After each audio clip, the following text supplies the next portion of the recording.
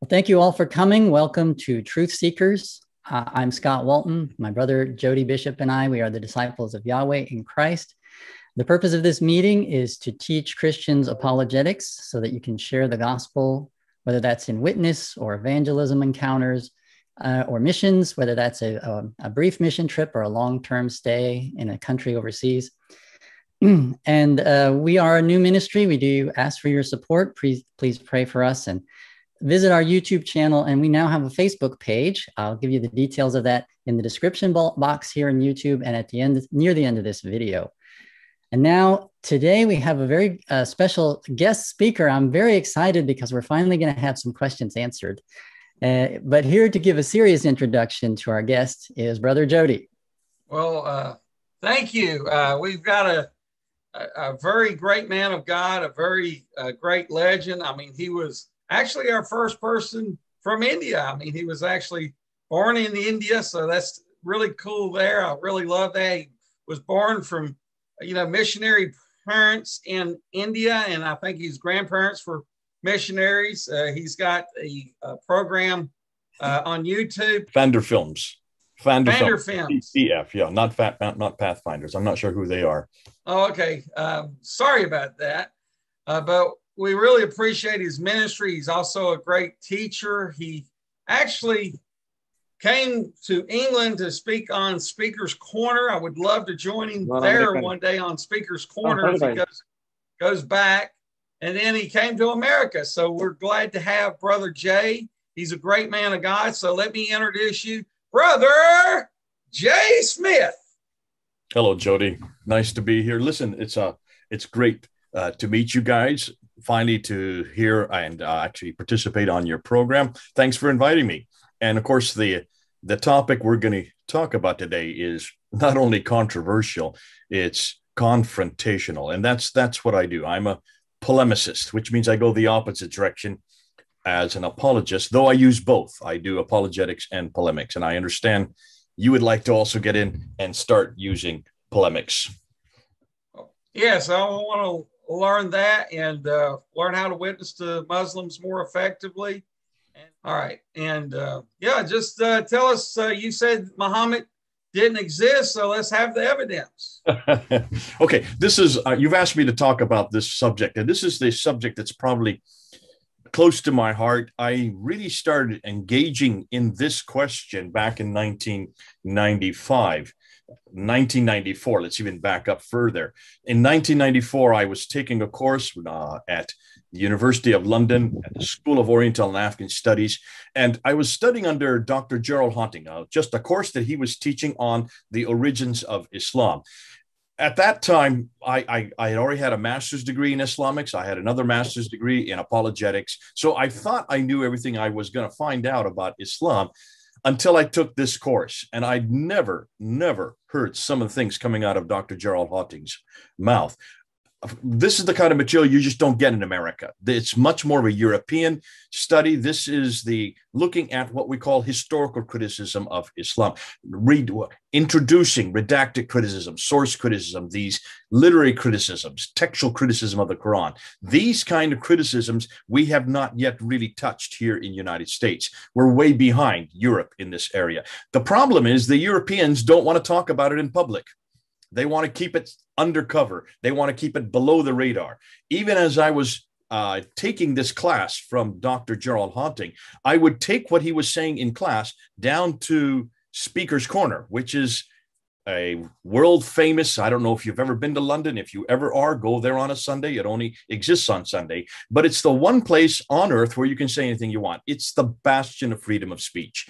And I was down there for 25 years, every Sunday, over 1,000 Sundays that I was there getting up on a ladder. And I would introduce this new material that he was teaching in his course. I remember him taking me into his office, and he was furious when he heard what I was doing, absolutely livid. He says, do not ever use this in public. And that's the problem right there, Jody. That's the problem right there. And Scott, they don't want anybody to hear this. They don't want it to get out, and they don't want their name attached with it because of this fear. There is such a fear of repercussions, such a fear of what Muslims may do to them or what might happen to their career. And I remember turning to him and I said, listen, I'm field testing this for you. I'm actually taking it into the public sphere, getting it out where people can hear it and getting their reactions. They're not going to attack you. They're going to attack me, and they are attacking me. And I got beat up. I got my glasses broken. You can see where they try to open up my throat here. They did not like this material. And I realized at that point that this was really the Achilles heel of Islam right here. This is it. This is what's going to break Islam. And it's fascinating because the questions I was asking were the exact same questions that were asked of Christianity back in the 1800s and in the 1900s. This, did Jesus exist? Did he live in a place called Palestine? Do we know what he said and did? Do we know whether that is true? Can we trust the gospel accounts? Can we trust the New Testament? Can we trust Matthew, Mark, Luke, and John? Who's Paul? These are the kind of questions that were asked of Christianity. There was a huge furore back in the early 1900s concerning this kind of material. And I was sitting and saying, hold on a minute. We've gone through this as Christians, and we've answered every one of those questions. That's why today we stand on the back of those who've gone ahead of us and responded to this kind of attack against our Bible, against our Lord Jesus Christ, against his historicity, you name it, we've done it. And that's why we're taking the same questions and asking them of Islam. What kind of questions? Well, let's start and let's take a look. Here's the first question. And this is the one that I remember taking back in 1994, 1995. So we're talking about 26, 27 years ago that I first started asking these questions in public to Muslims. And they were dumbfounded. They had no response. The first question, what do you know about your prophet Muhammad? Now, let me ask you, Jody and Scott, tell me, what do you know about Muhammad? Just tell me. You probably don't know an awful lot, but just tell me what you think you know. Well, I don't know a lot. I know what the Muslims claim, that he was born, but I don't see no. Okay, born in 570, died in 570, died in 632. What else do you know? Where did he live? He lived in Mecca. He was born there. Okay, he had a father named Abdullah and a mother. First 40 years in Mecca, then he moved to Medina in 622. What else? Yeah, he had a father named Abdullah and a mother named Amina. He was a caravan trader. He had a wife named Khadija. One wife, that's the first one, yeah. He claimed to see an angel in a cave, and he became a prophet and spoke the Quran. What? What did he receive? He received the Quran, a recitation from God.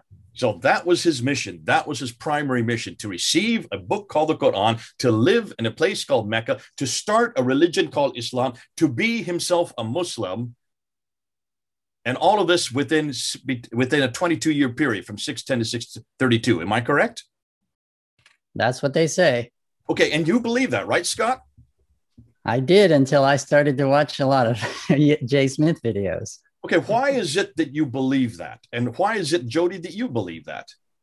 Well, that's what all my Muslim friends used to tell me. And so I never questioned whether, until I met you or seen your videos, I always assumed that Muhammad existed. Maybe he was a false prophet like Joseph Smith, or false prophet like, a lot of other false prophets we got. But, I believe that Joseph Smith or Charles Taze Russell existed. But with the evidence, it's looking very bad whether Muhammad actually existed or not. Okay. And the first question you should ask is, why is it? It's not just Muslims that are telling you this. It's every Western scholar that tells you this. Yes. It's every course you take. It's every discussion you get in. Everybody only has one narrative, and that is that Muhammad existed, lived in, as you just said, in Mecca from 570 to 622, and then moved to Medina, and then died in 632, received the Quran between 610 and 632, and created the religion we have today called Islam. Now, some Muslims may dispute whether he created it or not. That many would say Abraham was a Muslim, Jesus was a Muslim, all the rest. Nonetheless, historically speaking, most people would agree with what you have just said and what we have just said. But here's the problem. In order to see whether that is true or not, where did you get that material from? Or not where did those who gave it to you, where did they go to find out about this man named Muhammad, about this place called Mecca, about these people called Muslims, and the book called the Quran? Where did they go to get that? We go to the imam or the mosque, and then... Where did the imam go to? I'm going to keep backing you up. The scholars. Where did the scholars go to? The They Hadith. go to To the the Hadith. Hadith. Hadith. Okay. They went Traditions. to the Sirah, which is the biography, right? That's Muhammad's life. Am I correct? According Right. to the scholars, yes. Sirah, well, that's according to everybody, not even the Right. scholars, even me. I would say that is the biography. Now, and the Hadith, you said, Scott. So that would be the sayings of Muhammad. Am I correct? That's the sayings. Now, where would you like that biography and those sayings to have been written? When would you have liked those to be have written? And where would you have liked those to have been written? Well, I would, if I was a Muslim and I wanted to believe Islam was true, I would want to be as early as possible, like the Bible, just a few years, like 10, 20 years, or even 30 or 40 years, but not 200 years after supposedly. And the reason you say that is because you want eyewitness account, right? Yes, I want eyewitness account. Yes. Like we have with Jesus. Okay, I'm going to put up a PowerPoint. I'm just going to show you what we now know. I'll do this real quickly so you can follow through with me. You may have seen it before, but let's go ahead and put it up. Do you see the PowerPoint in front of you now? Yes, we see it. All right. Now let's go ahead and let's go to let's just open it up. I'm not going to go through all those areas. This is what they claim. They claim this is Muslims, and I would suggest everybody who's watching the show would claim that Muhammad was the last and greatest prophet, that the Quran was his revelation, and Islam is the final. Now, they wouldn't all say that, but Muslims certainly would say that. And the conclusion is that the Quran is their book, Muhammad is the man, and Mecca is the place. Now, here's the problem. There's the life of Muhammad right in front of you. 570, he was born, saw and met Jibril in the cave in 610. Got the Meccan revelations from 610 to 622, went up to the seven heavens called the Miraj in 621, then moved to Medina in 622, received his revelations in Medina from the next 10 years, conquered Mecca in 630, died in 632, possibly by poisoning. Now, as you look at that timeline, let's put it and let's see where is it. Let's just put it on a timeline so you can see exactly what I'm talking about. There's what I'm talking about. Boom, that's the life of Muhammad there from 570 to 632, all right? Then you have Abu Bakr who comes afterwards from 632 to 634. Then you have Umar who comes from 634 to 644, followed by Uthman for the next 12 years. And that's when the Quran is finally compiled. That's when the Quran was finally put together in its final form, so we're told, the one that we have in our hands today. He was killed and Ali comes over. And so that is what we know as the origin of Islam right there in one timeline. I'm giving you this timeline so you can see why what I'm going to say next is important. Here's the problem. And here's the problem. When was this all written down? Well, we know Muhammad died in 632 according to the Sirah. There's the Sirah biography first written by Ibn Ishaq. Look at the date, 765. Muhammad died in 632. You're talking about 130 years later that it's finally written down, right? Right. But we don't have that. We don't have Ibn Ishaq. We have to go to this guy, Ibn Hisham, to find out really when it was written down. Now, Ibn Hisham died in 833, and he pretty much takes what he likes of Ibn Ishaq and throws away the rest. So let's get rid of Ibn Ishaq. He's not important anymore. So Ibn Hisham, biography first written by Ibn Ishaq. Look at the date, 765. I'm repeating myself. I hear myself coming back again. So Ibn Hisham, 833. Now, after him comes Al-Waqidi. He's the second to write of the biography. Look at his dates, 835. What about the sayings that Scott talked about? The sayings don't appear until Al-Bukhari in 870, Sahih Muslim 875, Tirmidhi 884, Ibn Majah in 887, Abu Dawud in 899, and An-Nasai in 915. Can you see the problem? Are you seeing the problem here? We have two other genres of material that we have to look at. That's the tafsir and the tahriq. They don't appear until Al-Tabari introduces them in 923. So what's the problem here? Well, there's 200 years between the time Muhammad dies and Ibn Hisham actually writes it down or dies himself. Now, on top of that, I also want to bring up Abdul Malik because he is the first one that introduces the name Muhammad. He is the first one that introduces the name Muslim. He is the first one that introduces the name Islam. And he is the first one to have what we now know as Quranic text on his building and on his coins and on his protocols. Now, look at him. That's 141 years before Ibn Hisham. However, I want to bring up one more people, and that's the Abbasids. Because almost everything we know about Muhammad, about how Islam began, about the origins, all come from this group. It is the Abbasids who come to power in 749 that give us the Muhammad of today, that give us the place called Mecca, that give us the Hajj and all the 5 different areas of the Hajj. They also give us everything that Muhammad said and did. And that is 84 years they had to get this material ready. It took them 84 years to finally get it correct. 84 years. Are you seeing that? But really, we're talking about 200 years that between the time Muhammad dies and Ibn Hisham, a good 80 more years by the time the Abbasids finally give us the man we're talking about, because we don't really even know who he is during the Umayyad period, which is during the time of Abdul Malik. He just introduces him. Now let's look at all these. Let's look at where these guys who gave us this Muhammad and tell us about Islam, look at where they lived. Well, there's Mecca and Medina. According to standard Islamic narrative, everything's supposed to have taken place in Mecca and Medina, right? That's where the 2 green circles are. Yet, if you look and see where all the traditions were written, well, they were all written in Baghdad, which is a good 1,800 kilometers too far north. Basra is where Ibn Hisham is from. Basra, but he lived in Cairo, did his writing in Baghdad. Cairo is 1,600 kilometers further away. Basra is 1,800 kilometers away. When you look at al-Bukhari and all the sayings of the Prophet, he is from Bukhara, which is Uzbekistan today. That is 4,200 kilometers away. When we look at al-Tabari, he is from Tabaristan in what is today Iran. That's a good 2,800 kilometers. Can you see the problem? Look at the map. Are you getting the reason why we're bringing this up? Now, none of the traditional writers who wrote the traditions, who wrote about what Muhammad did, what he said, how Islam began, about the Quran, none of them lived or worked in Mecca, Medina. They were much to the far in the north of Medina, Mecca, and they came from the west and the east of Baghdad. All of these northern areas are where the Abbasids originated from. Let me just put it under respected again. There's the Islamic traditions say it happened to those 2 cities. Now, yet all of the traditions worked in, of those who wrote them, worked in Baghdad, 1,800 kilometers away. All of these areas are Abbasid. More than that, take a look at the bottom of your screen. Can you see where the traditional writers are on a timeline? They don't appear till 833, 870, 923. Conclusion, they all wrote their material hundreds of miles too far away and hundreds of years too late. And that's what we're getting at. And we're saying to people, you've got to wake up. Now, let's ask the same question of Christianity, because we've got the same thing. Christianity was written between everything we know about Christianity, about who Jesus was, what he said and did, was written within 15 to 60 years of the times that they took place in the same period and in the same place. Let's put it on a timeline. Like I've just done with Islam, let's do it with Christianity. Now, I'm going to get some of you upset. I know, Scott, and Jody, you may not like the dates I'm going to give you. I'm giving you the most liberal dates I can. All right. I'm not going with conservative dates now. I'm going with the most liberal dates. I'm doing this on purpose.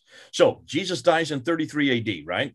The book of Acts, the Tariq, that would be the equivalent to their Tariq, which would be the history of all mankind. We have the history of the early church written by Luke between 52 to 62 AD. So that's within 20 to 30 years of Christ's death, the book of Acts is written. Paul's letters, they begin in 15 years after Christ's death, between 48 and 65 AD when he was finally killed. That's when the tafsir, that's the commentaries. Paul's letters are like the commentaries of Muhammad's life. So you have the commentaries of Jesus' life and what he said and did and how it was to be unpacked and used, how it was to be used in Ephesus or Philippi or Corinth. So those are Paul's letters.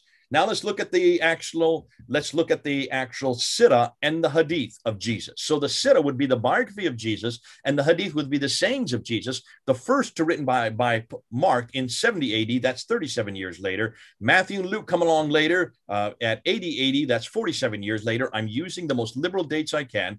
And then John comes even later, about 90 AD, that's 57 years later. Now, look at that, just look at those dates.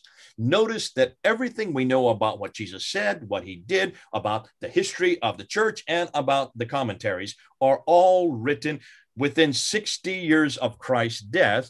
And all of the New Testament writers lived in the same place Jesus lived, and they either knew him personally or they got the material from others who saw what he did and heard what he said. Now, that right there is the problem.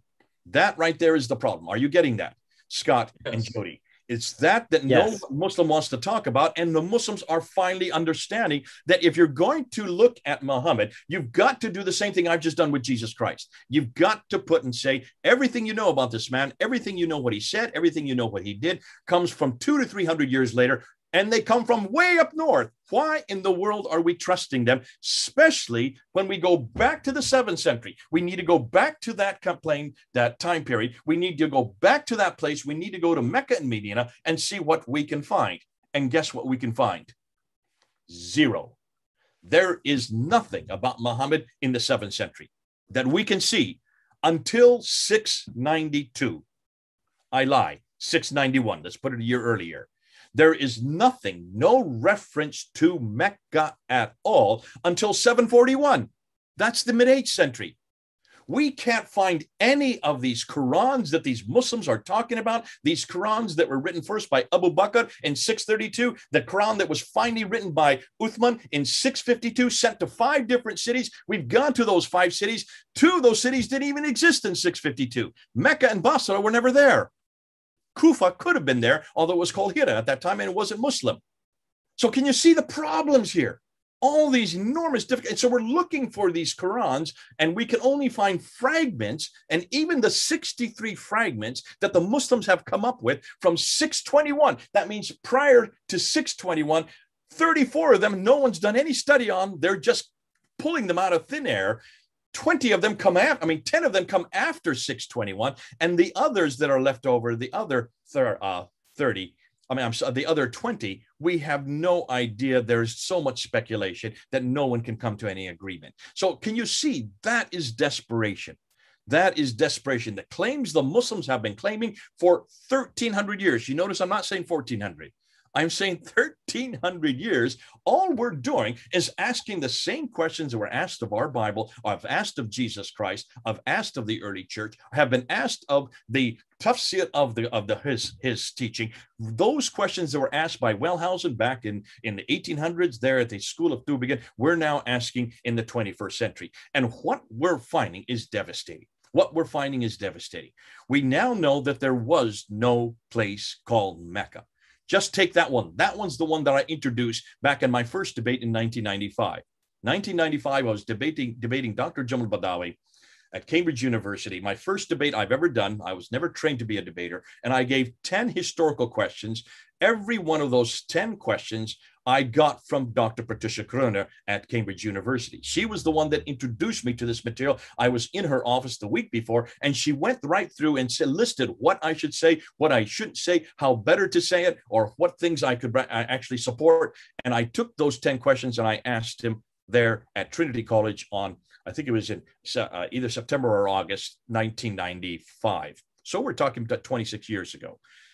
The major question I asked him is this: where's Mecca? Why is it none of the Qiblas are facing Mecca? Now, see, this is before Dan Gibson even came out with his book. I knew this before Dan Gibson did. And I didn't know it before him. Sorry, that's not quite true. He knew it before I did, but he hadn't gone public with it yet.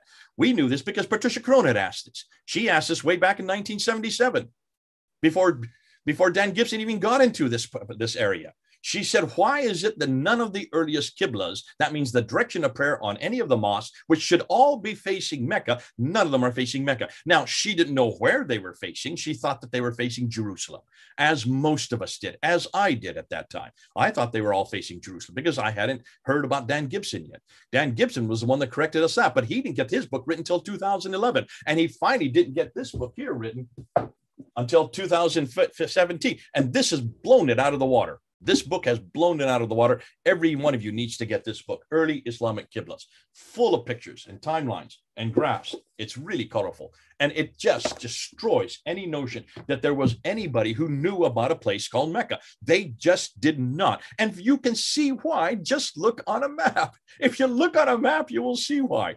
There's nothing there. There was nothing there.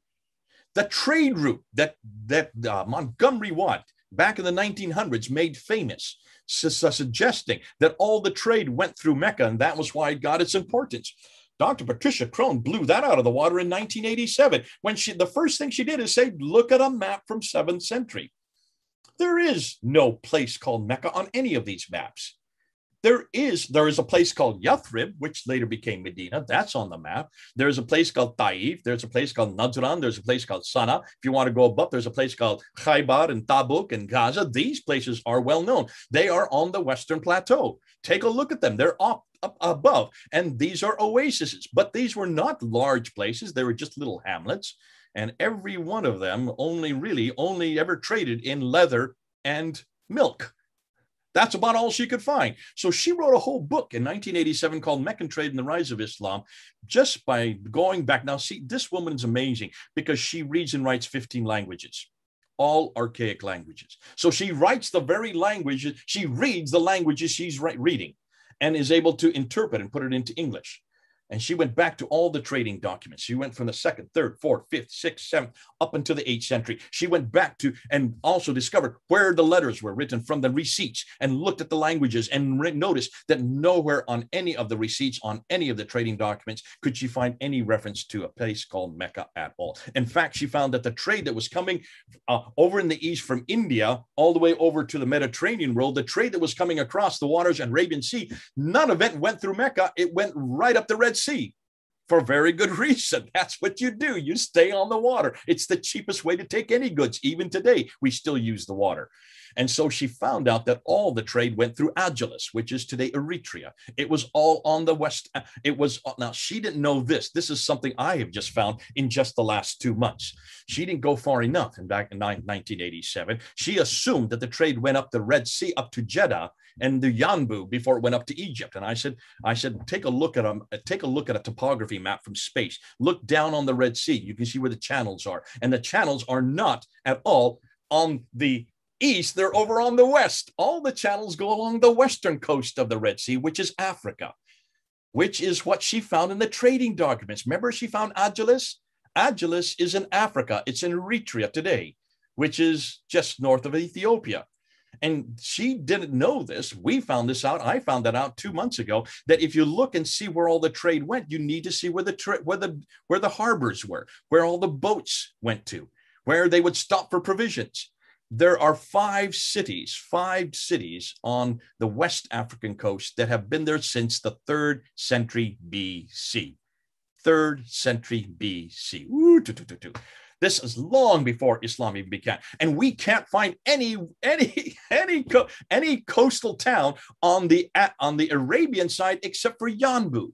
Yanbu was a coastal city that was there for Yathrib, to get a coastal city to accommodate Yathrib. There was no Jeddah. And this is the mistake I made back in February. I assumed Jeddah was an old city. I assumed Jeddah was created to accommodate Mecca, and that it was created in 2nd century BC. Little did I know that the sources I was getting off of Wikipedia were Muslim sources from 1500 AD. I should have never trusted them. And so I went back to my own professor, Dr. Gerald Haunting, who has written the book on Jeddah. He has the historical reference to Jeddah. And had I only read his book first, he was my professor, I would have found out that actually Dr. Gerald Haunting says Jeddah did not exist until the 8th century. Jeddah was created to accommodate Mecca. If Mecca did not exist till the 8th century AD, remember, that's over 100 years after Muhammad even died. Then how can you have Muhammad in Mecca? More than that, how can you have Adam and Eve in Mecca? Because that's where Adam and Eve are sent to in chapter 7, verse 24 of the Quran. How can you have Abraham in Mecca? Look at chapter 21 of the Quran in verse 51 to 71. Abraham's in there. He's there going into the Kaaba, destroying all the idols, thrown into a fiery pit the next day. How can he be down that far south? There are no Jews in that far south at all in the 7th century, and certainly not in 1900 BC. In fact, there was nobody there in 1900 BC. Look at all the maps. Look at Ptolemy's maps. Look and see what he said. Ptolemy talks about a place called Makaraba, and all the Muslims have said, this must be Mecca, until Dan Gibson showed where Makaraba is today. It's just north of Yemen. It's in northern Yemen, and it's no longer called Makaraba, and it's nothing more than a little hamlet, and it's nowhere near any place that has a mosque or that has a sanctuary.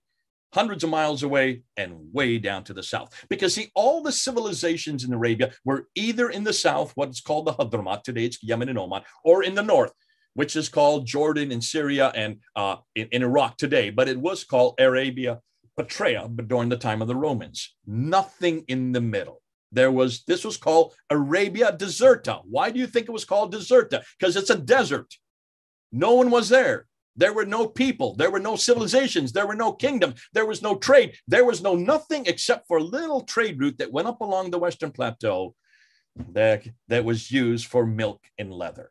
Can you then see why the questions we're asking are destroying Mecca? Because if Mecca isn't there, then what are you going to do with Muhammad? What are you going to do with Muhammad? Scott, how would you answer that?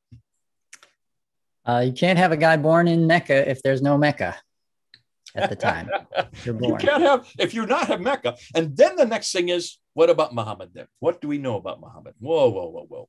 Now, this is just almost every day now. I've just put up a video a day ago, just a video on Fander Films. Already 21,000 people have watched it in just one day.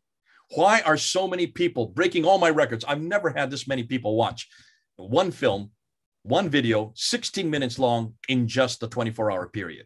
Why? What's going on here? Look and see what we're finding. And what we're finding is what Luxembourg found. This guy found. We're looking at the Quran. We're looking at this book, Luxembourg, and also this book here.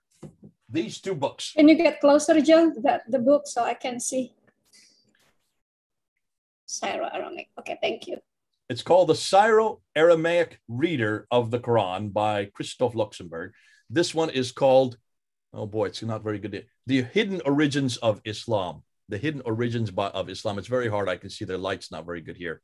And that's edited by Karl-Heinz Oleg and Gerd Twin. But it's Volker Pop it's an edit of many different people who have written there. Volker Pop is the one you need to read, and also Karl-Heinz Oleg. And what they're saying is this. When you look at the Quran, there's a number of problems. First and foremost, the Arabic in the Quran is the wrong Arabic for Mecca and Medina. Because the Arabic that was used in Mecca and Medina in the 7th century, if there was a Mecca, we know there wasn't, but there was a Yathrib, let's say with Yathrib. Then the Arabic that was used there was Sabbaic Arabic. Sabbaic Arabic has diacritical marks. Isn't that interesting? Stop and think that through. It has diacritical marks. The Quran, however, if you look at all the earliest manuscripts, if you look at the Quran, the earliest manuscripts, here's one right here. This is considered to be one of the earliest manuscripts. This is the Topkapi manuscript. Can you see it there? There are no dots in it. Can you see it? This is the Topkapi manuscript. Yeah. It's so much different than the Quran now. This is the Topkapi manuscript, which is one of the 6 major manuscripts. By the way, you can't buy this anymore. This is over 400 pounds when I bought it.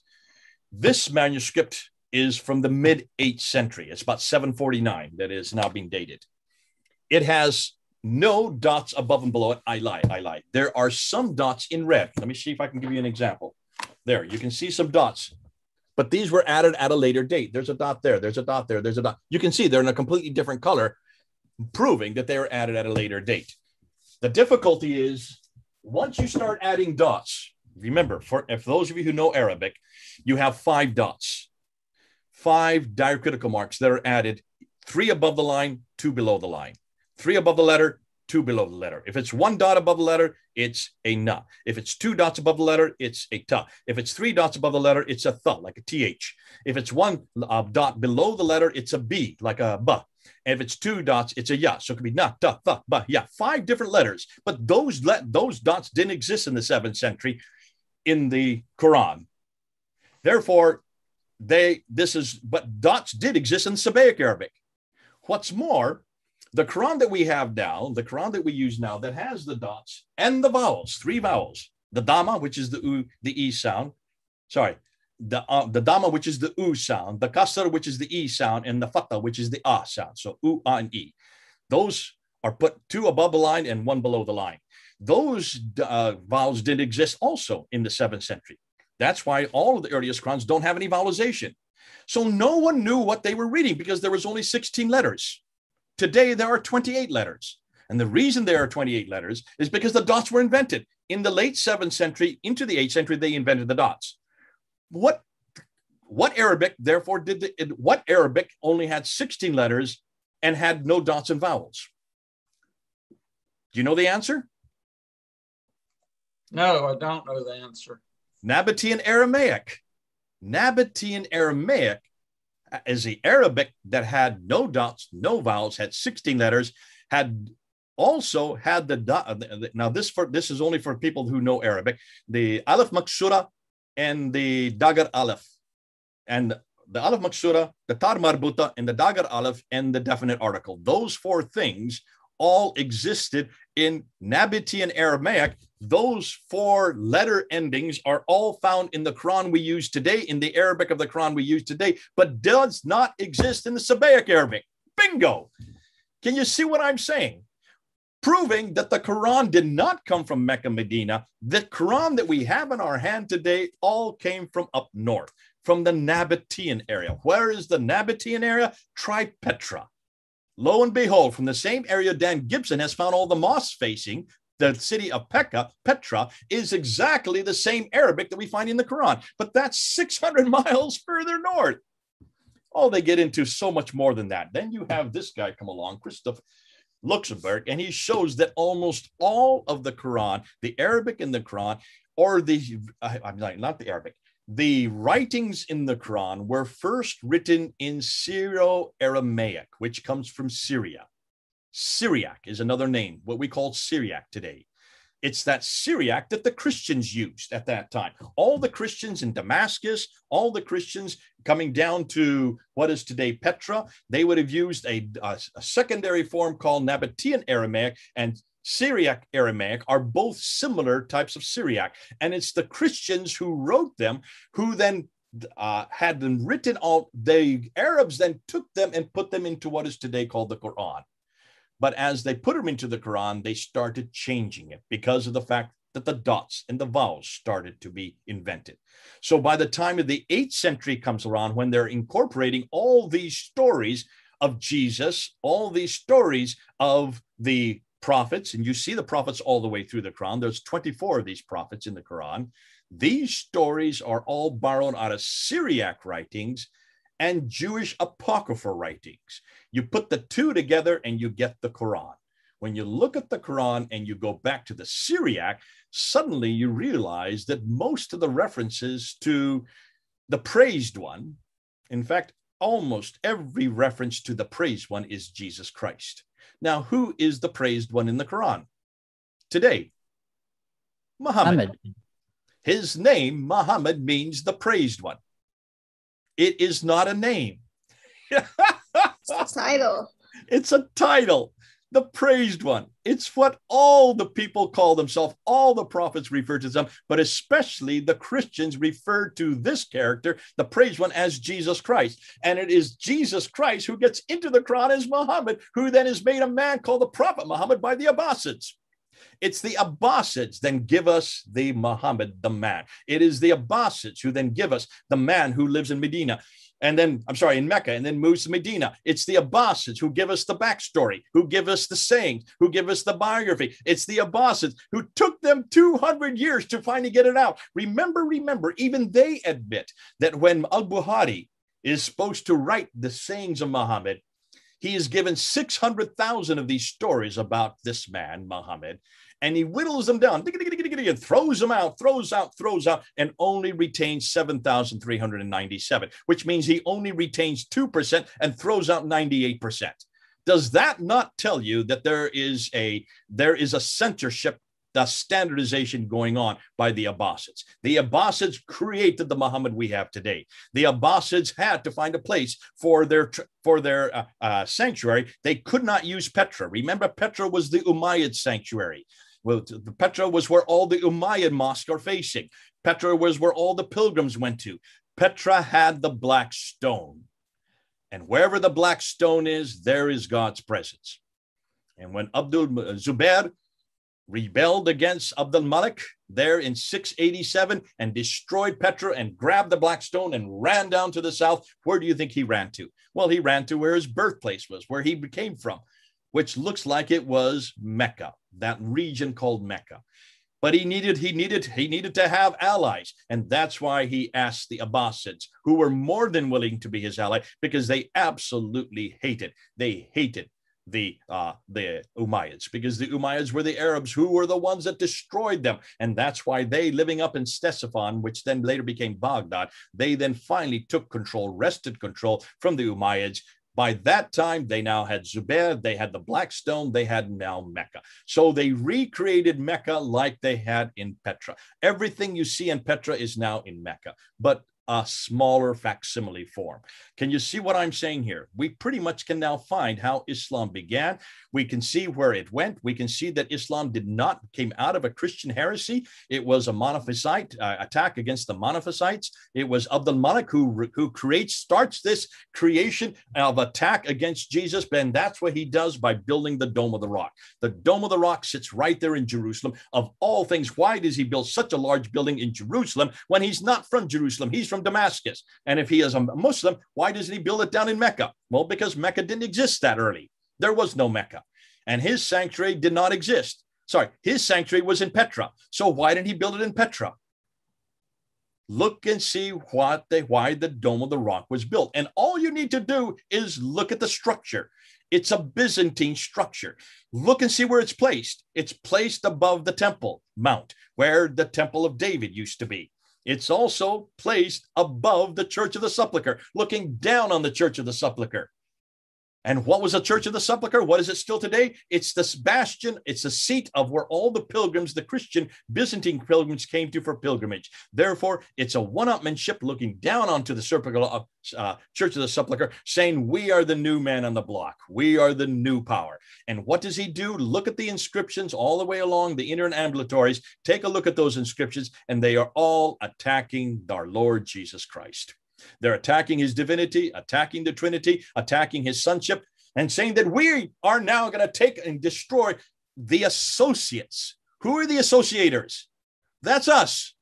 We are known as the associators because we associate another with God. We have elevated, they say, another man, another prophet alongside God, Jesus Christ. So when you look at history, when you follow history, when you look and see at the buildings, when you look at the Qiblas, when you look at the manuscripts, when you follow and see what's happened with the Arabic, when you look and see what's happened with Mecca, in almost every case, we can now point that Islam evolved, did not exist at all in the 7th century, was not created between 610 and 632 in a 22-year period. There's no way in the world it could have, not in Mecca, not that far south, and not with these traditions. Take a look at all the sophistication in the Quran itself.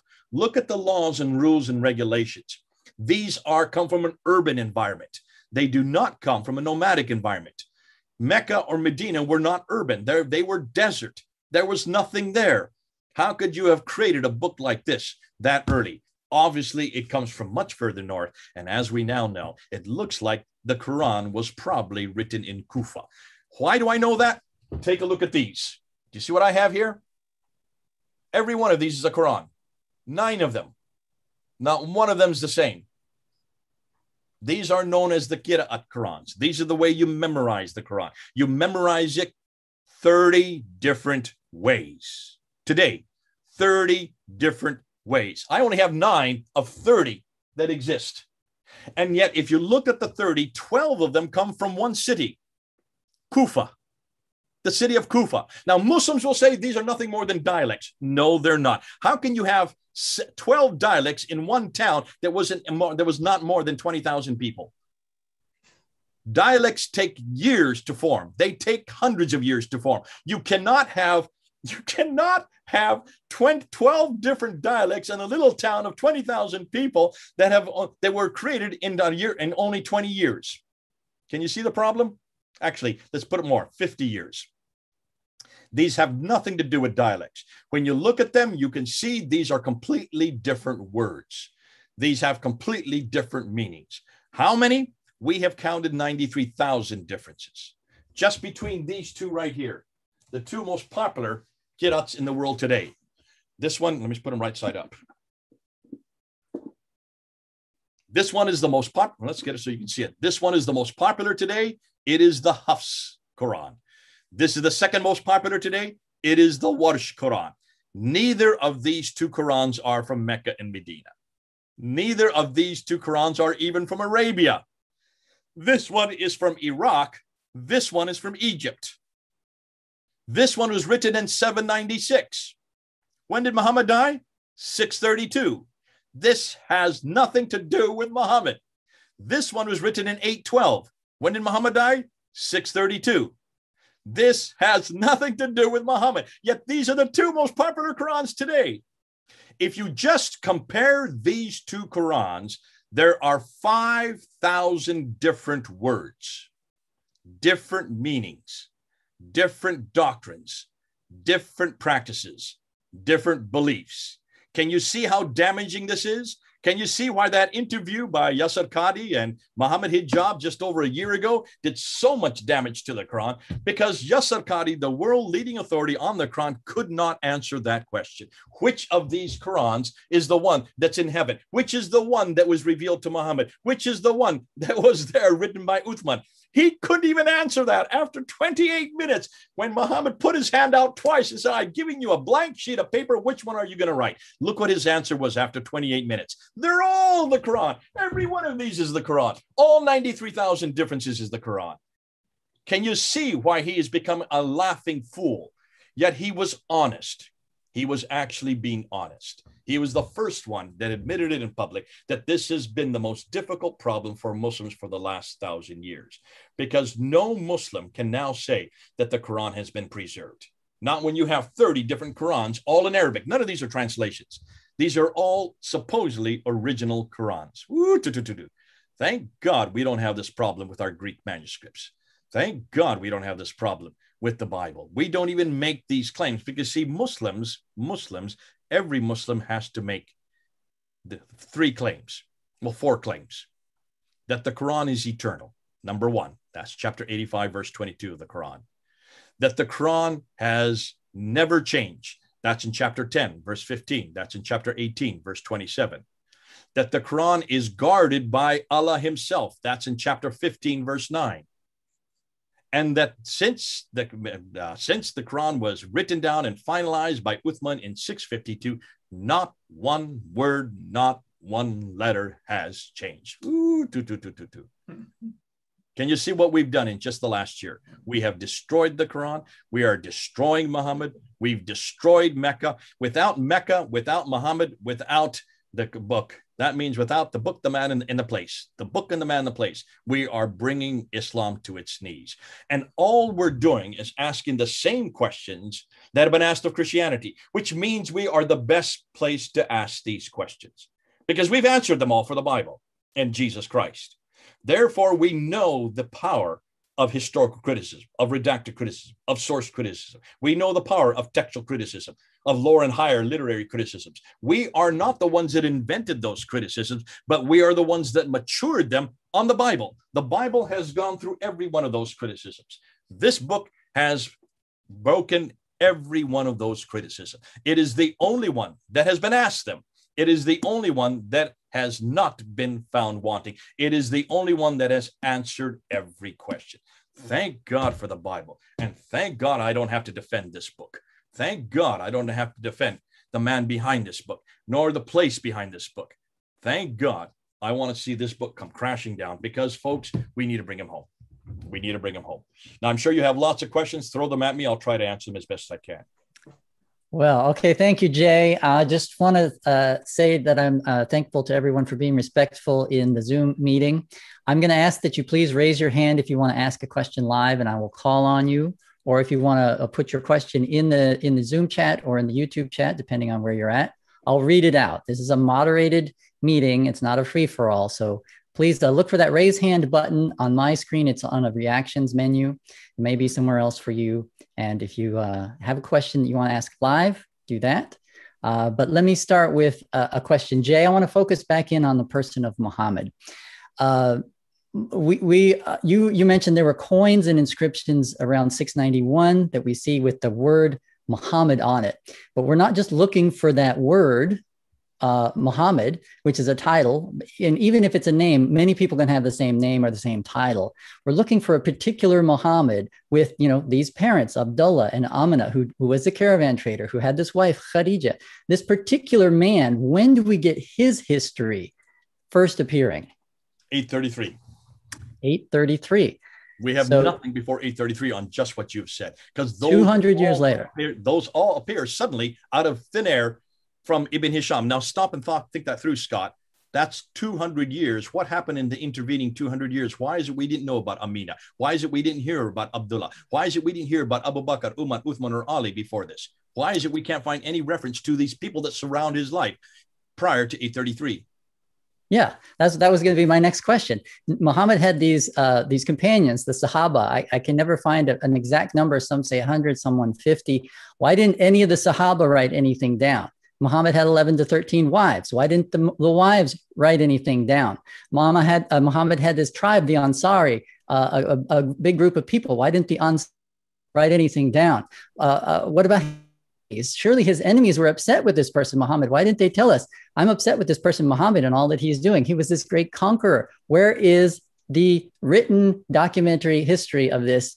Is there anything? What about all these inscriptions in the desert that I've heard about in the Arabian Peninsula? Do we have anything with this particular Muhammad? Not, the name and the Scott, title. you're asking about 3 or 4 questions, so let me try to wrap them all up in one answer.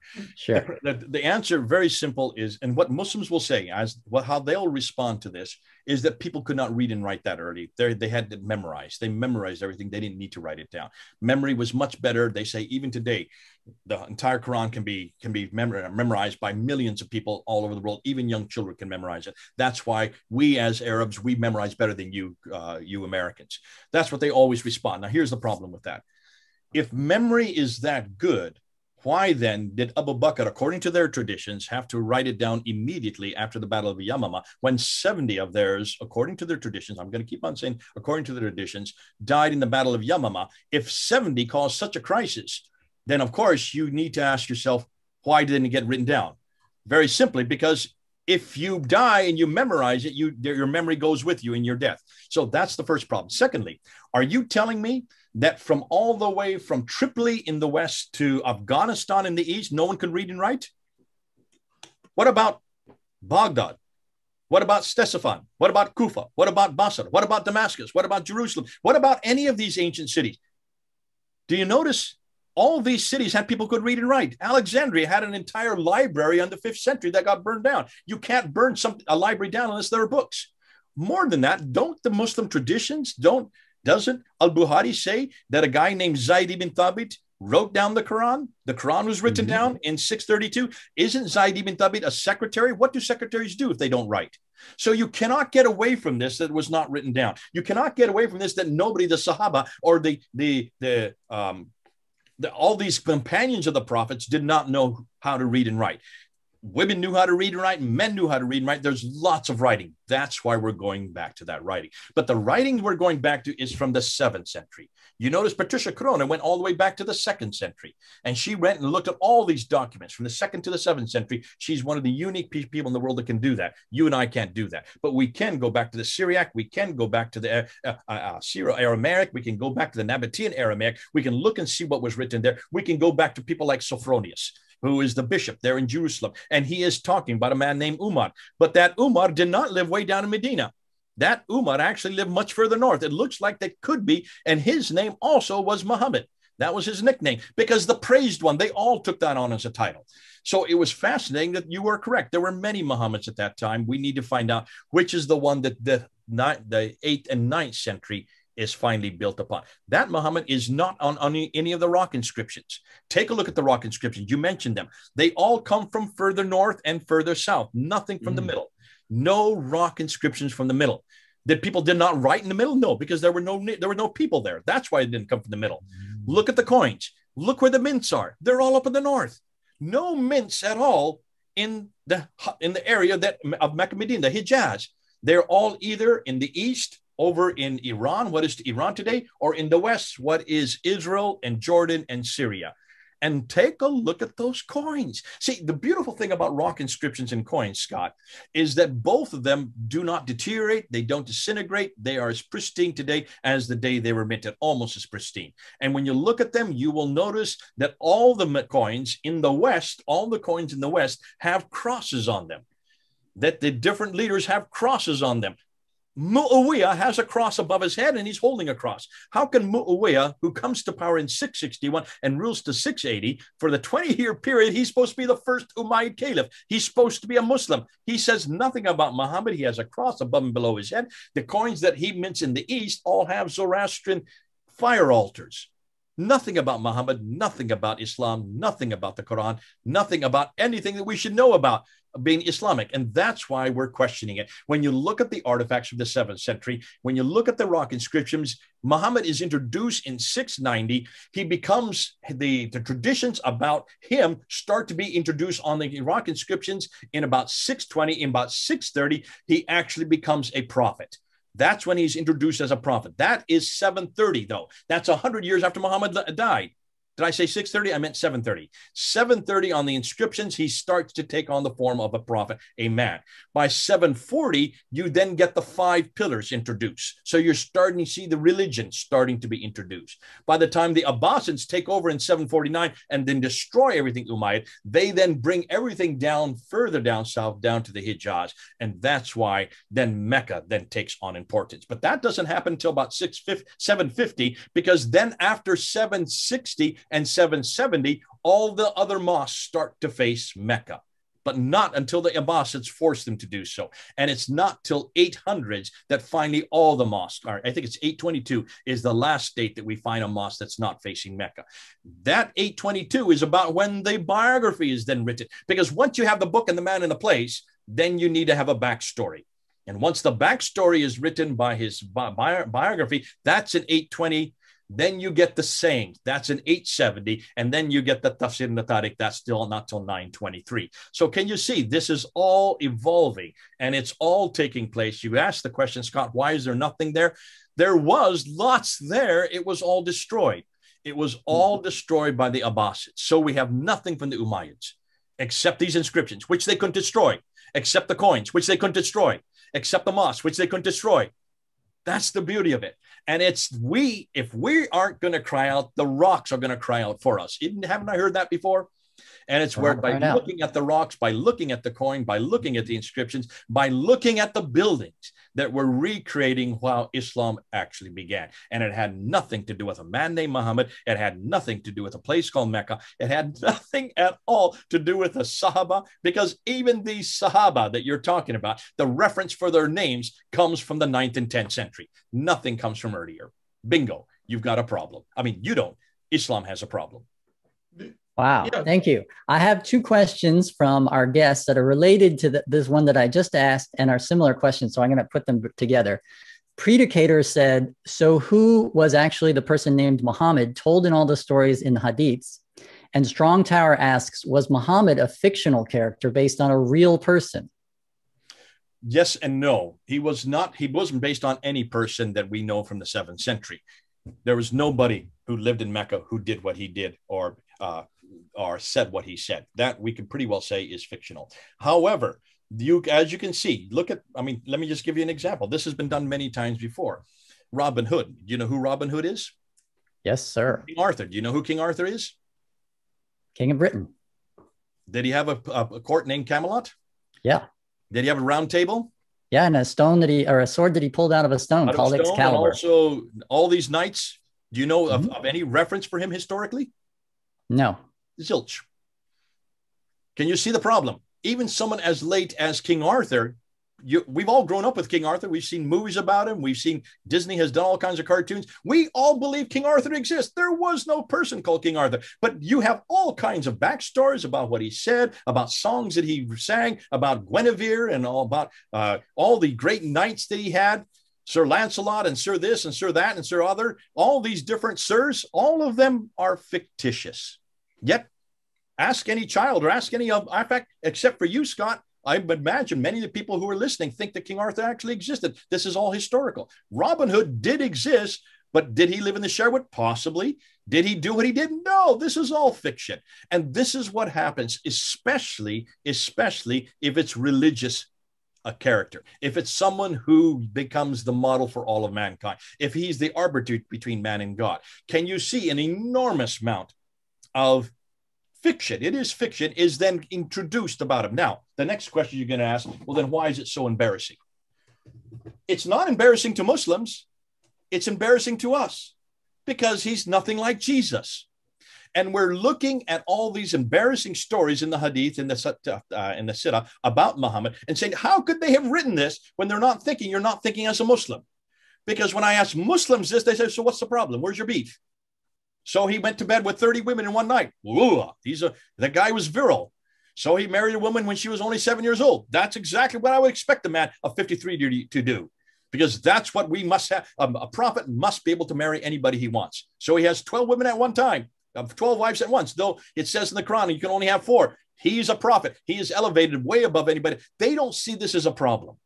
They don't see it. So he was seduced by Satan for the satanic verses. Yes, but then look and see what happened. He was able to conquer that. So he had delirium and he had all these epileptic fits. Yes, but do you see what happened later? Every prophet has crisis, but they come out of the crisis and God helps them and they defeat the crisis. Same with Muhammad. See, these are not embarrassing stories for Muslims. And for 20 years, I was doing what David Wood did and Sam Shamoun did, going and throwing all these barbs against Muhammad. And I wasn't getting anywhere because the Muslims were trying to understand why I was saying this. They thought it was hate crime. They thought I was being Islamophobic. I would be called Islamophobe all the time, a hate preacher. And I was. I mean, it's that close to hate preaching. The problem was they didn't get it because they don't see any of these as problems since every one of them began as problems, but then were reduced to a great story, a great prophetic story, how God came and helped them get over these problems. And that's exactly what a prophet of God would do. And don't we also see that in also all of our biblical prophets? Don't all of our biblical prophets have a crisis? Don't they have a weakness? And then don't they overcome that weakness through God's help? And then because of that, become stronger because of it? Yes. So why don't we be careful about all these barbs we're throwing out against Muhammad? I would rather say, let's forget about all these stories that were created in the 9th and 10th century. Let's go back to the 7th century and let's destroy this man from history, because then they have nothing to fall back on. I want to get rid of the Muhammad that's in the 9th and 10th century just by simply asking questions from the 7th century. Where did this man live? Who was he? What did he say? How did he come to be when there was no place? There was not even a place called Mecca that he was supposedly lived in. Now that's much more devastating, and there's nothing hateful about what I'm saying there. Do you notice? You cannot call me an Islamophobe. You cannot call me a hate preacher. All I'm doing is asking historical questions, which is the most neutral of questions, which means anybody can ask it, but I want only Christians to ask this. I really only want Christians to ask this. I know a lot of atheists love to use this material, but I say to the atheists, please don't use it because you have nothing to give them. You have no alternative. You have no antidote. You have no answer. We are the only ones that can destroy the Quran and offer them the Bible. We are the only ones that can confront Muhammad and offer them Jesus Christ. We are the only ones that can destroy the place called Mecca and offer them the celestial kingdom. Amen. We are the only ones that can bring them home. That's why, folks, we are the only ones that really should be in this debate. We are the only ones that really should be taking this to them.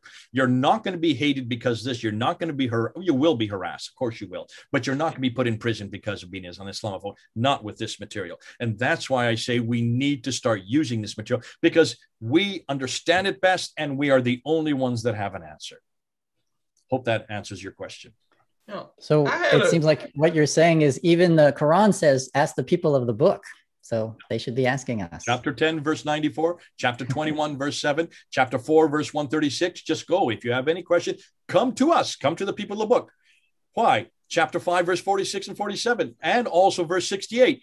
Oh, Christians, we're to go back to our book because that's how we're to measure what we meet. So even we are told by the Quran to go back to our book. So come on home. Come on home. We got the bigger, the better book. Right. What do you think the odds is that maybe this religion started out as a Christian cult? Have you ever been asked that, or? Yes, and I would suggest the odds are getting better and better. I mean, this is the thesis behind this book here. It's also the thesis behind this book, and that is, if you look at see what Islam came out. I mean, Patricia Crowell asked this question back in 1977 with her book called Hagarism, where it came from a Hagarian cult, from the person called Hagar, the mother of Ishmael, this Ishmael cult. Now, what we're finding is, looks like much of that area, once the Byzantines had destroyed the Sassanids in 622, interesting date, isn't it? 622. Then they, of course, they threw on the mantle, this oppressive mantle off the Arabs that were there in what was known as the Ghassanid and the Lakhmid areas. Once the mantle was thrown off from all this oppression, these Ghassanids, these Lakhmids wanted to start ruling their own kingdoms, but they had all these little kingdoms. It wasn't until Muawiyah brought them all together in 661. So what was happening there?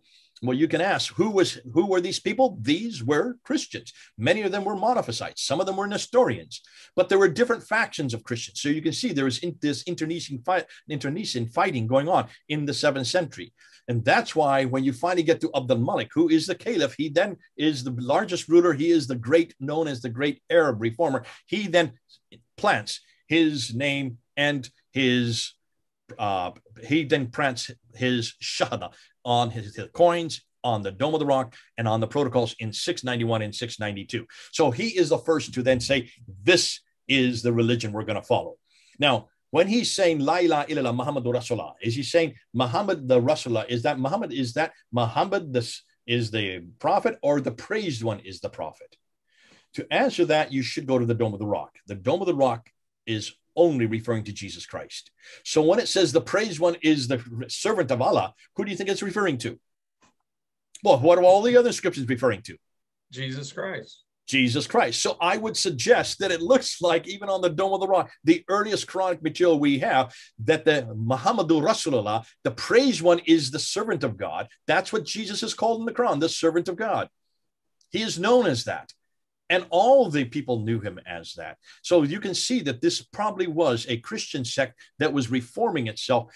And as it then took on form by the 730s and 740s, then the praised one then gets solidified into the man prophet Muhammad. I don't think Abd al-Malik I used to think Abd al-Malik was one to introduce him. I think that's too early. 690 is too early. This took another 40 years to finally create the man called Muhammad. But once you do have a man named Muhammad, then you've got to give him a book. Can you then understand why in the 8th century the Quran is hurriedly put together? And take a look at the Quran. It is ulta pulta. It's all over the place. It has no chronology. And it doesn't have any there's only one complete story in the Quran. What a hopeless book, and what a hopeless way of writing a book. Yet that makes sense if you're trying to put it together and borrow it from all over the different sources. And they borrowed it from the wrong sources. They went to the Jewish Apocryphal writings, and they went to the Christian Syriac writings, the sectarian writings, which are all heretical. Well, not all, but the ones they took were heretical, because their interest was to create a monotheism that was based on one God, and they didn't want any human to be part of that. So that's why almost everything they did borrow fit their theology, and their theology was very Aryan in nature.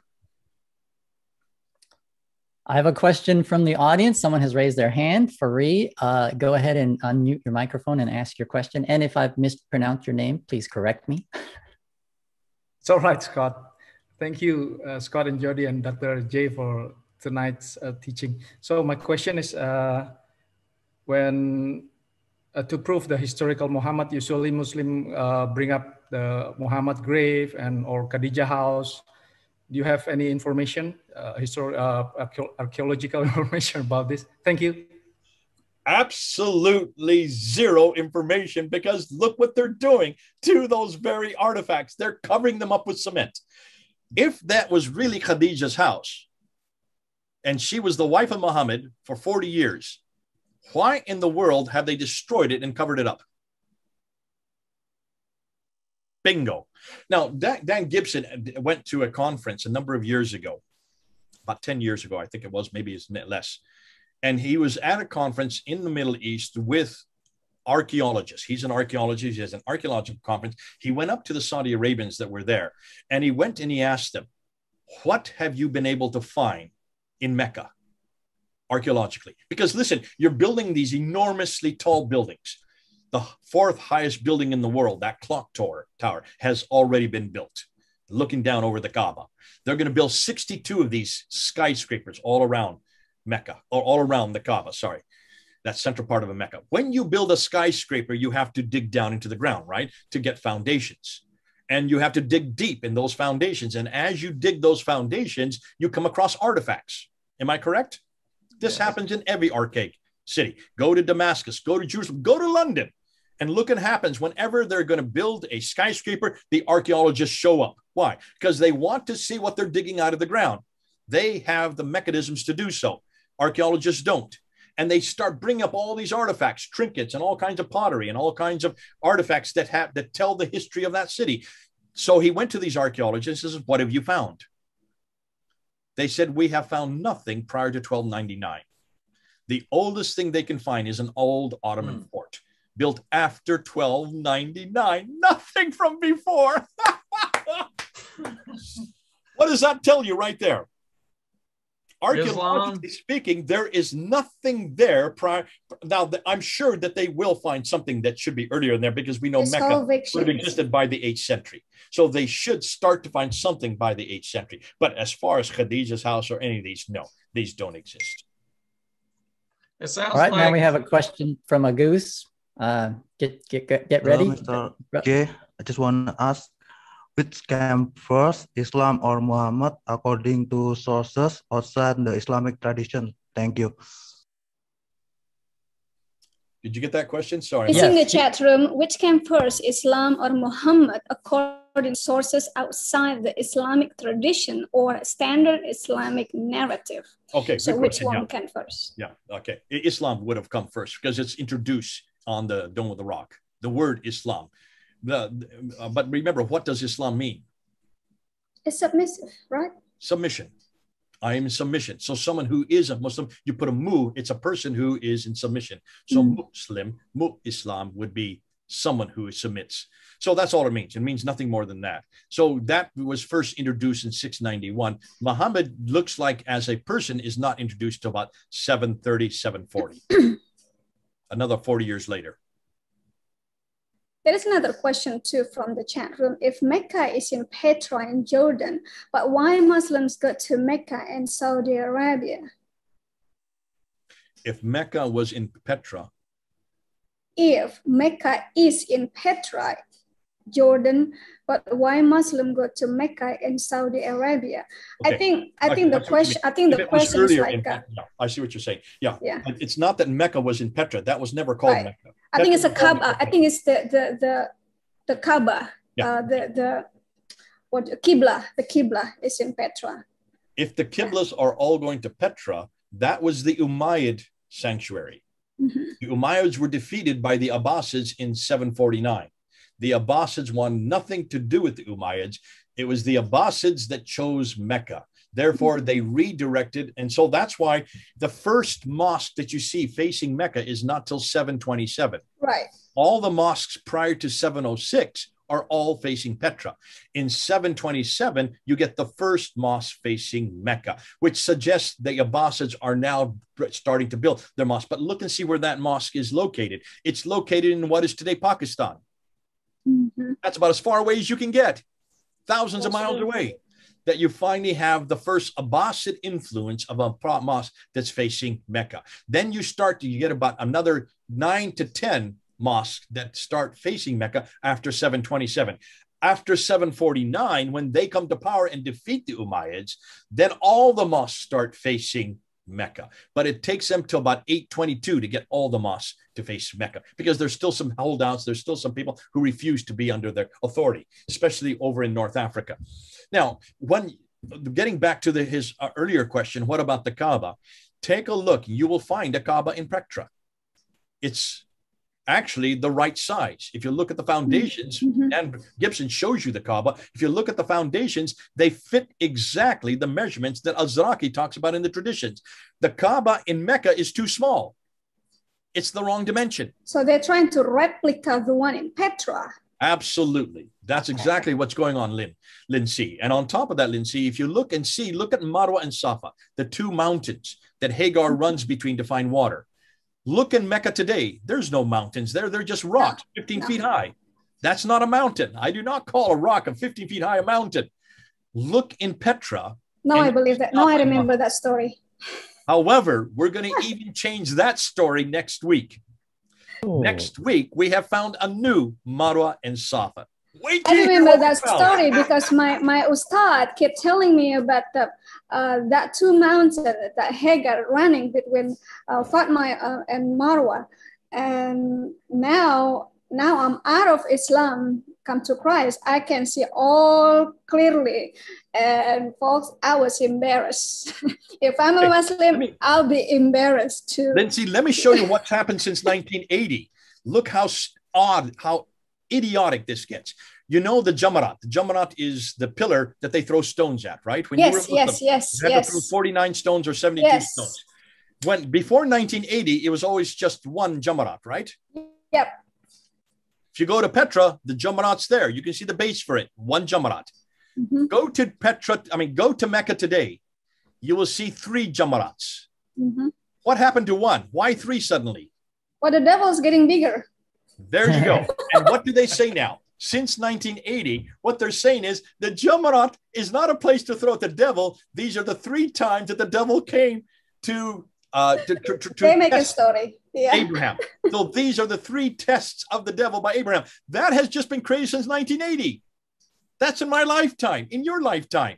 So even as we speak, they're still creating new traditions. Yeah. Can you then understand, Scott, when you asked how is it that these traditions are off the Ansari, how did they all create them by the 9th century? They're still creating them in the 21st century.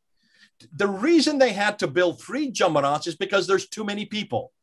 They could not have everybody throwing stones at one place. So they had to build 3 to accommodate the huge millions of people coming to Mecca. And now they built 3 levels. It's just a matter of time before they'll build a 4th and a 5th. Right. So they're going to have to come up with another new tradition. So it's every time they build something new around Mecca, there's going to be new stories. A new story, a new tradition, a new hadith. Exactly. So I would say in Mecca, where the black rock is, the black Kaaba, in that area where you stone the devil, the same place also where Allah lives. So. Well, Allah is always where the black stone is. Now, let me ask you, Lindsay, as a Muslim, can you kiss something or can you revere something, any object?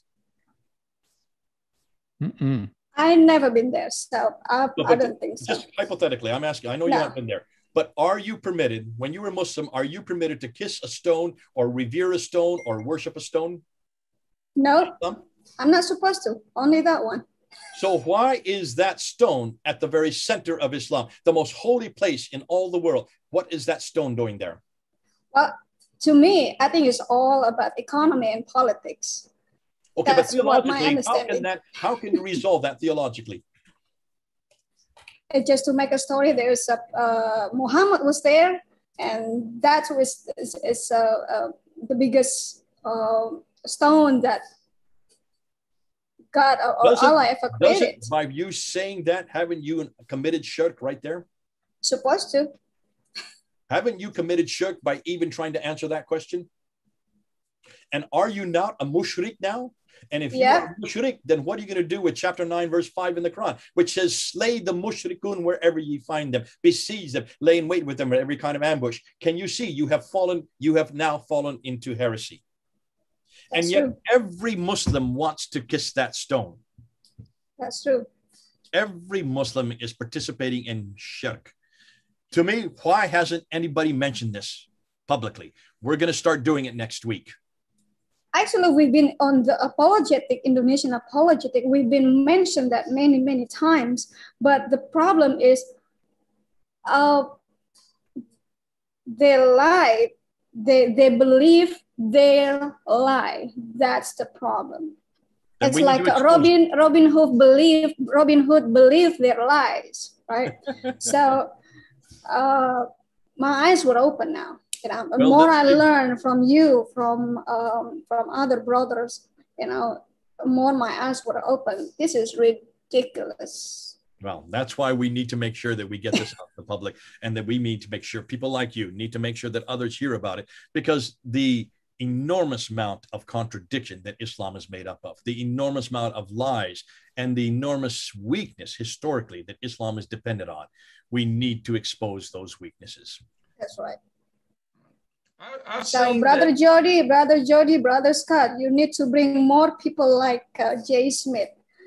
We have. Over We've here. had Robert Spencer. We've had Adam Seeker. We've Yeah, had we have, Usama yeah. Dakdok. Please go to our More. YouTube channel and look for those Yeah, videos that were I watched recorded, that. and we'll have them back. Some of them, whoever Yeah. will come back, we'll have back. Right. We'll Because definitely have. this is the thing I see. This is the thing, and I see in America. You know, most Americans don't see the dangers of Islam. They see the dangers of they chasing Jehovah Witness and Mormonism or whatever, but they are no threat to American soil. But Islam is the threat on American soil, and we have to come together. We have to expose this. When you see the Muslims surrounding so peaceful, that because they're doing taqiyya. When they're little, they're submissive. But when they get a little bigger, they oppress you. So we have to get this for all Americans, especially for the church. The church has to start opening to this knowledge. You know, don't feel sorry for Islam. You know, feel sorry for yourself, feel sorry for America. What's happened when America become Indonesia? You know, when you just say, when you talk about Muhammad, you're not gonna go to jail. But sir, when you talk against Muhammad in Indonesia, in Pakistan, you go to jail. You know, my head is halal in Indonesia because I spoke against Muhammad, and they're still chasing me. And she's correct. And that's one of the big problems that we're facing all around the world. There is a fear of saying this in public. And what I'm trying to do, and I think one of the things that we're trying to help people with, this kind of material, Lindsay, you can actually say in public. Now, there are some places in Indonesia you have to be very careful. I would not confront Muhammad in Indonesia, but you can confront the Quran in Indonesia. You can confront the Quran. Stay away from Muhammad for the time being. Confront the Quran. Look at all these the qira'ats. That is.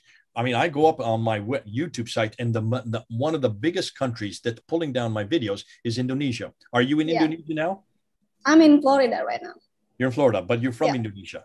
I'm from Indonesia. Actually, I was a recruiter. I was a jihadist recruiter. Okay. In the past.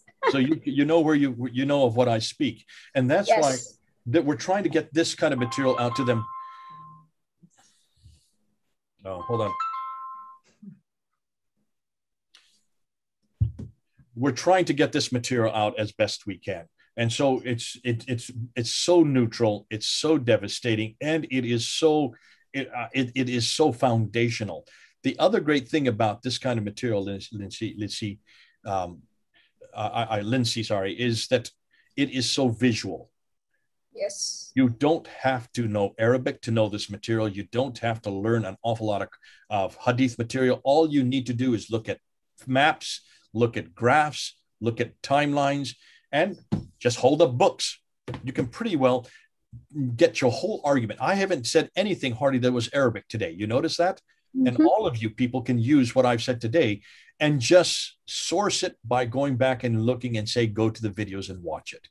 That's the beauty of this kind of material. It is so easy to use. And what we're finding out from a lot of people around the world, this is what they've been waiting for. They're a little reticent to talk about all the problems with Muhammad. And I would say, be reticent.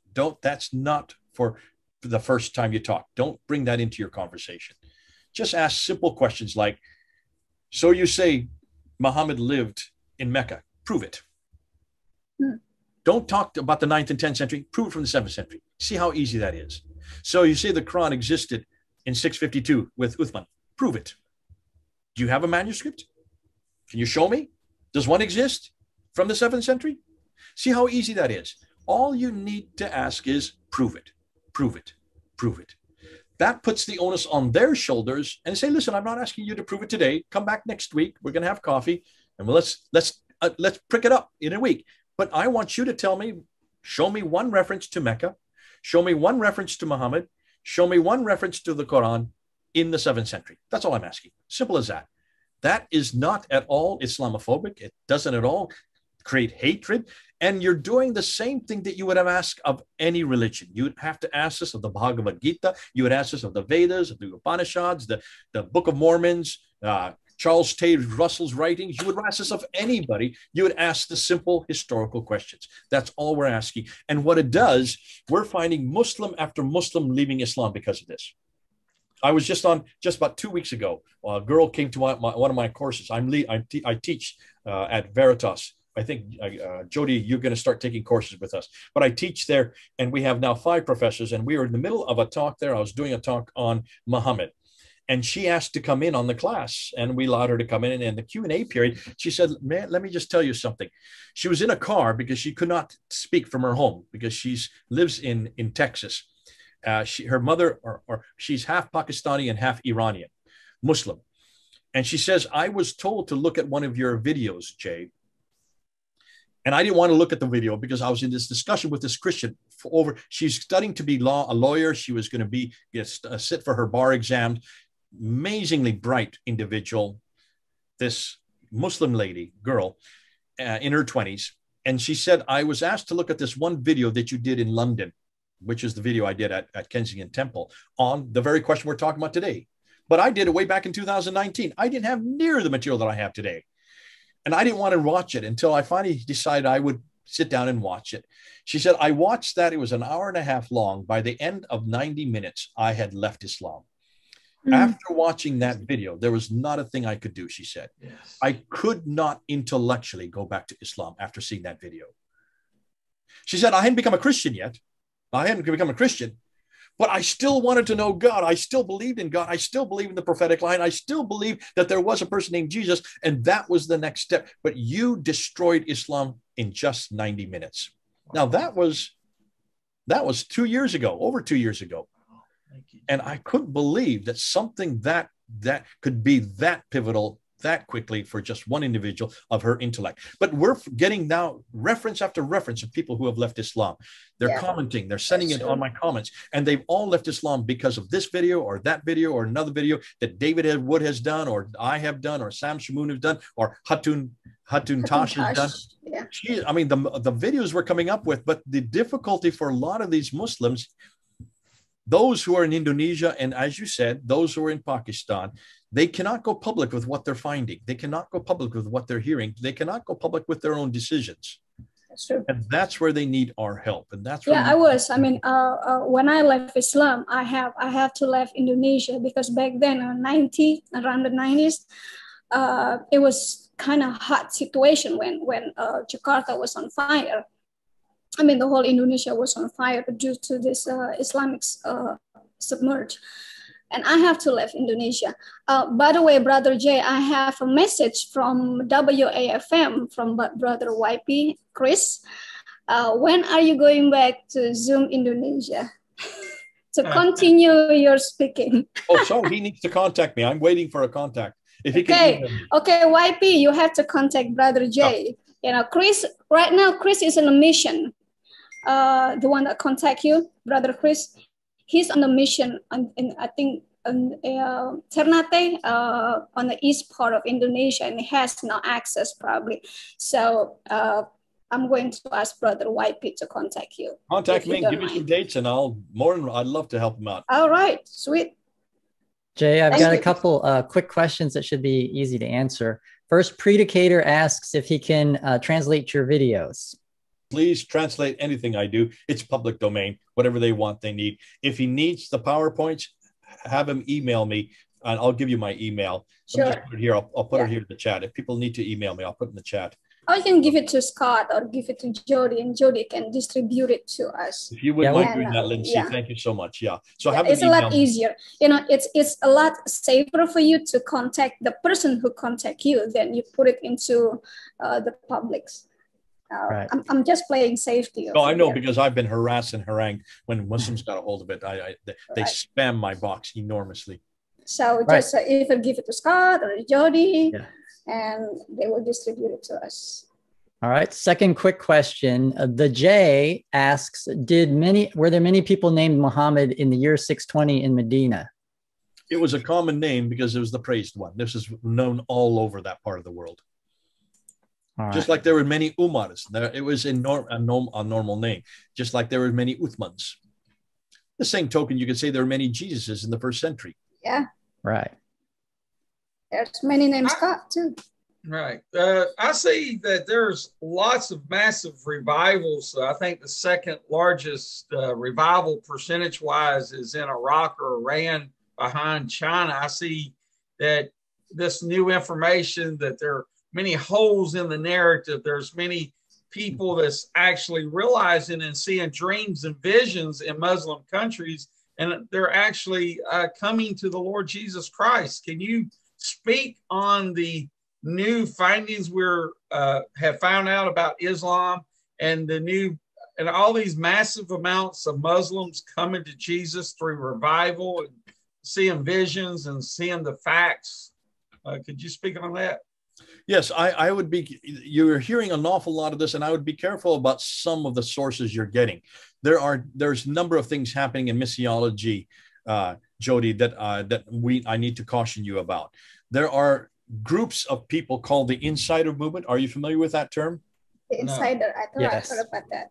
Yeah. None of you have heard about the insider movement? I've heard of it. I've heard of it. Scott, what do you know about the insider movement? Just so we're talking on the same page. The idea of the insider movement is that Muslims who become Christians would stay inside Islam, continue to go to mosque and dress as Muslims, live among the people. And that's the insider movement, what I know. Yeah, that, and in just one sentence, that's a good definition of it. It's to stay inside. They don't have to leave Islam because Islam and we share the same God. We share the same prophetic line. Muhammad, we have no problem with Muhammad. He is a prophet. He's not a very good prophet, but he is still prophet. There's nothing wrong with the Quran because if you look at the Quran correctly, you can find the gospel in the Quran. Therefore, stay in the mosque, continue to do the 5 prayers, continue to call yourself a Muslim, and for all practical purposes, just love Jesus Christ as your Lord and Savior. And that's all you need to do. So that's the insider movement. And that's where most of these claims are coming from, Jody. So be careful of the claims you're hearing. I'm just warning you, because they're the ones that are claiming millions that have come to Christ in Indonesia and in Bangladesh. But do you believe that these people have really come to Christ? Not when they're going to the mosque and not when they're still doing the 5 prayers, no. Why not? Since all they need to know that Jesus is Lord and Savior.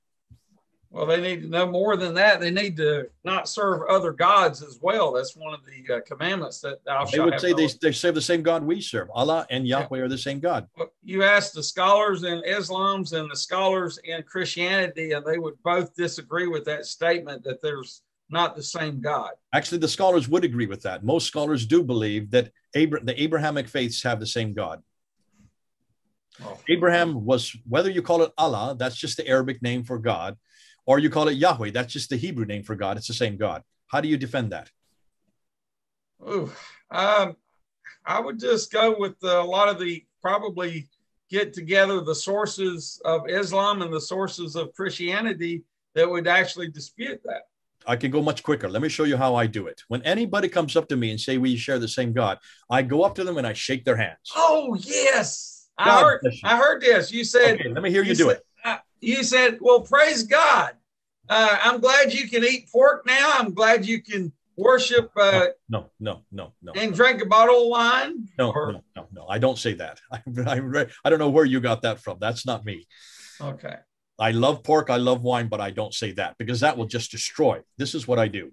I shake their hands and I say, I'm so glad you have finally admitted that Allah is God the Father, God the Son, God the Holy Spirit. I'm so glad that you have finally admitted that Allah entered time and space, was walking and talking the cool of the day with Adam and Eve. I'm so glad after 1400 years, you're the first Muslim that has finally admitted that Allah died on the cross and rose again. And I'm so glad that you have finally admitted, and we've been asking you for years, that Allah is the Son of God. Thank God, because those are the 4 things that we have always disputed you on. And you now have admitted that we share the same God. Well, then you have to agree to say yes to all those 4 things. Now, what have I just done, Jody? I have actually underlined exactly the 4 primary differences between Allah of the Quran and Yahweh of the Bible. Amen. And I have taken it down to a theological premise, and I've destroyed the foundation. After you say those 4 things, how long did it take me? 10 seconds, maybe 20 seconds at the most. You can do it in 20 seconds, and you can destroy from that time on that we do not share the same God. Not at all. Unless you can say yes to those 4 things. That God, Allah, is triune, that Allah entered time and space, that Allah died on the cross, and that Allah has a son. Bingo. That's all I want to hear from Muslims. And the insider movement is not doing any of that. They're allowing them to do what most people are doing. We share the same God. We share the same prophetic line. We have the same books. Once you do that, you have pretty much emasculated Jesus Christ, because this is not the Jesus. He is not in this book at all. The gospel cannot be found in the Quran. Muhammad has nothing to do with the prophetic line. And I want nothing to do with Allah. He is deceitful, duplicitous, and in every case, he is not the God I see in this Bible. And that's why, please, if you get that wrong, everything else gets wrong. Okay? Okay. What books would you, besides the one you've already mentioned, are there any other books that people that wants to learn more about this, or people that wants to be more effective of witnesses? Are there any books that you would recommend? Nothing has been written about this, because this is all only 2 years old. We're just now going to have to write books on this. This is all brand new. Now, the one book that you can get, if you have the 2 books that I would get right now, this is the one that was probably told to you by Robert. Muhammad exists. Right. But this is coming out on July 13th. Yeah. I got the old version of that. Get the new one. It's Brother Jay, I have a book called It's All About Muhammad by F.W. Burlough. What do you think about that book? I'm sorry, I didn't catch the name. I have It's All About Muhammad by F.W. Burlough. I've never heard of it. What do you think? Let me show you the book. Hold on a second. But this is going, actually, he rewrote this book last year because of us. He came onto my show a year ago, and I started introducing all this new stuff on the inscription, the coins. Hold on, let me just look at it again real closely. It's All About Muhammad. Yeah. Never heard of him. Sorry. Never heard of him. Yeah. Let me give me the title again. Put it up. Let me see what it says. A biography of the world's most notorious prophet, illustrated. Now, is that a critical biography, or is that just another biography?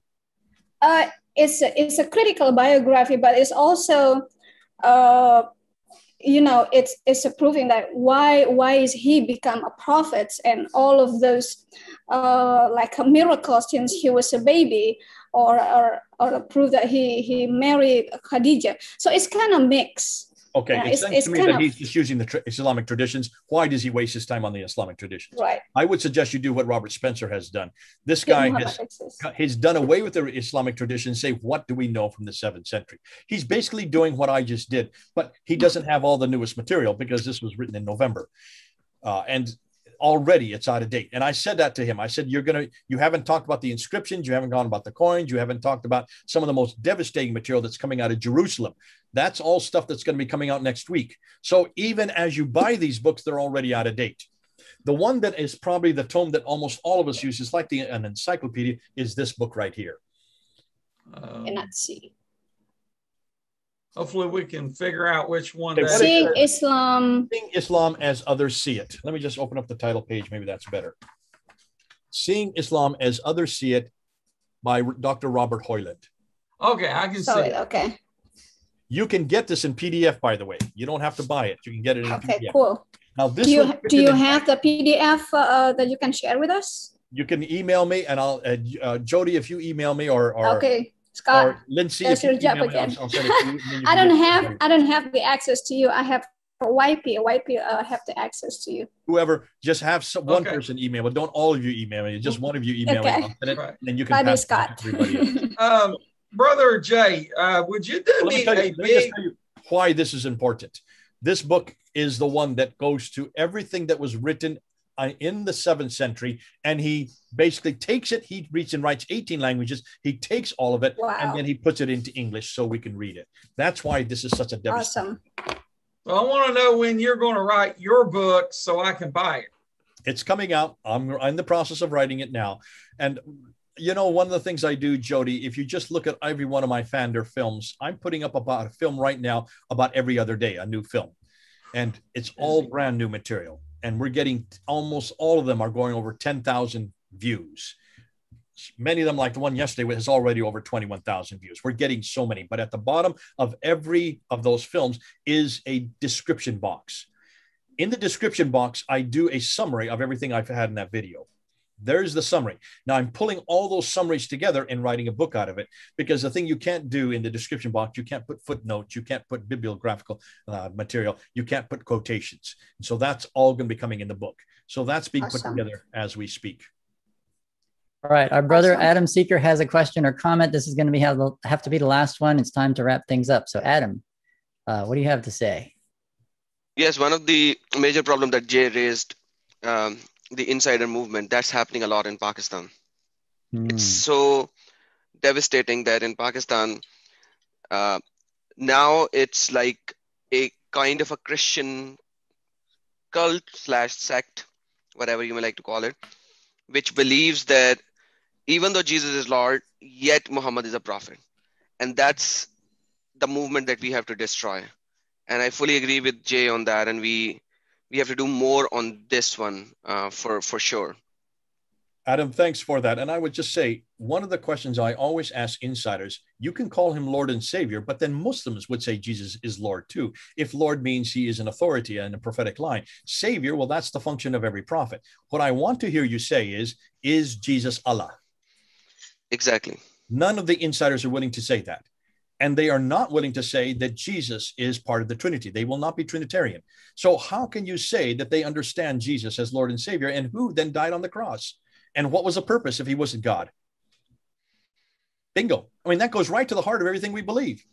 If we do not believe that was God that was dying on the cross, then how can we say we're still damned? How can we say that we're saved?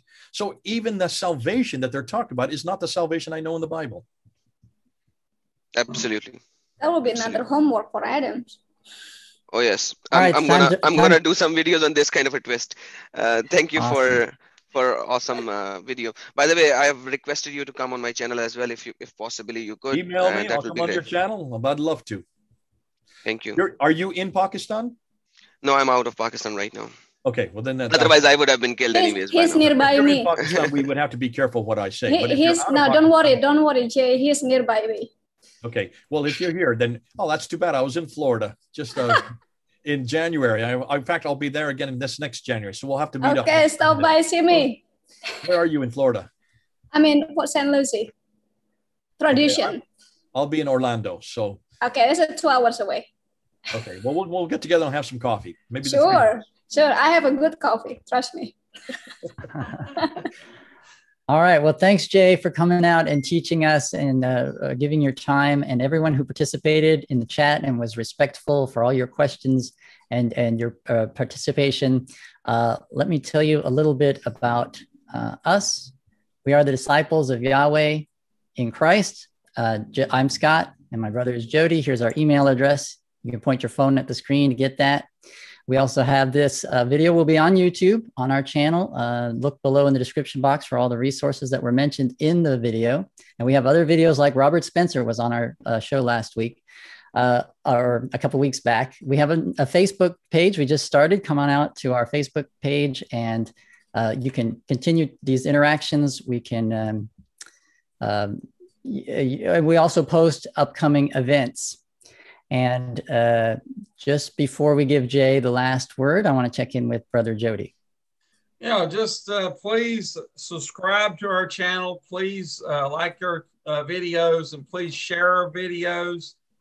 And so we can get even better and better speakers. Can't get much better than Jay. I think he's the top gun. So we really do appreciate him joining us, sacrificing his valuable time. And please keep Jay's ministry in your prayers. He's on the front lines. He's actually a target of the Islamic extremists. Pray for his safety and protection. And let's turn it over to Jay for the last word. Yeah.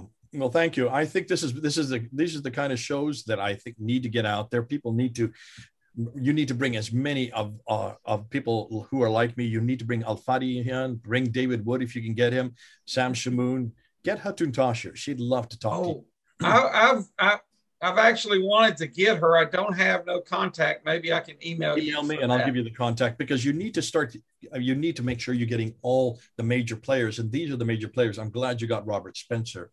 He is one of the best ones for getting it down and writing it on paper. Right. But I think what Jody, you can contact YP for all of the contacts. You can just email me and you can get those. But I think in conclusion, what you've seen and what we're finding out, I've been working in this kind of world, the historical critique. We call it the historical critique since 1995. So 26 years I've been working on this, but I've never seen the material that we're getting now.